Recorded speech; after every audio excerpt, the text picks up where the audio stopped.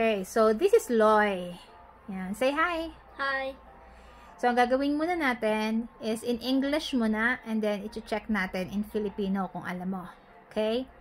So, una nating activity, mag-count ka muna in English from 1 through 20. Go. 1, 2, 3, 4, 5, 6, 7, 8, 9, 10, 11, 12, 13, 14, 15, 16, 17, 18, 19, 20. Simple, no? Sige. This time, in Tagalog. In Tagalog, 1 through 20. Go! 1, 2, 3, 4, 5, 6, 7, 8, 9,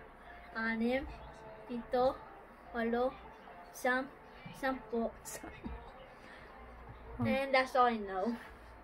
Tuloy mo. 11. 11, 12, 13, tatlo, Taklo.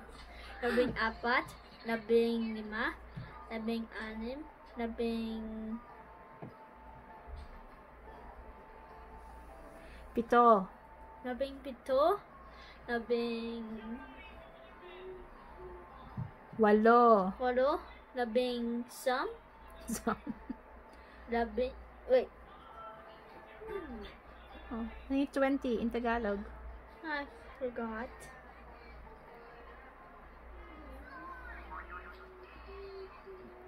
Make a guess. Dalawang isa. 20. Dalawang po. Okay. Ngayon naman, mag-skip count tayo. Okay? Oh, no. Skip count tayo by 10 in English. Okay? Okay. By 10. I go. 10, 20, 30, 40, 50, 60, 70, 80, 90, 100. Okay, good. In Tagalog. 10, 11, 20. 20, 30, 40, 50, 5, and then 6 po.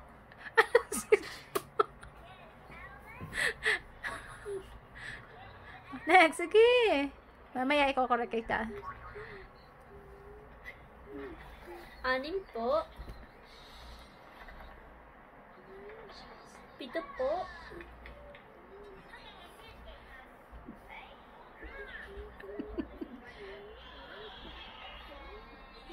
8 po. 10 po.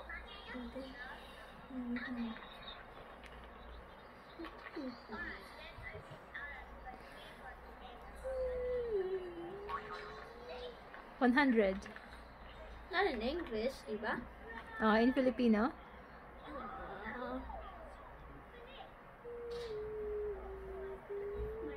Isandaan. Ulit. 10. 10, 20. 20 po. Ano 20 po? 20. 30. 4 po.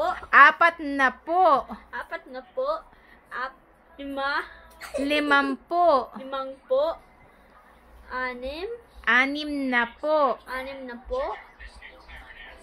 7 7 po. po. 7 po. 7 po. Pinagtatawa na ka ni Yami. 8 po. 8 po. 9 na po. 9 na po. 100. 100. Okay, good. This time, skip count tayo by 2s hanggang 20 lang. Okay? Go. In English. No, in English. 2, 4, 6, 8, 10, 12, 14, 16, 18, 20. Okay, in Tagalog. 2, 4, 6, 8,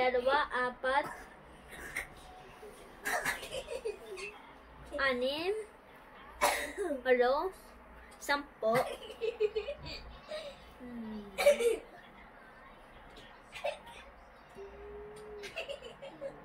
12.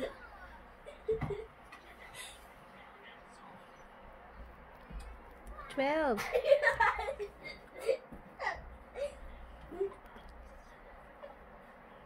12?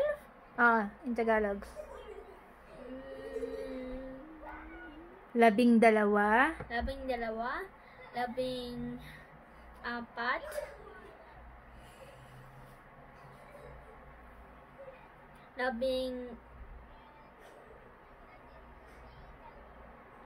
labing-anim,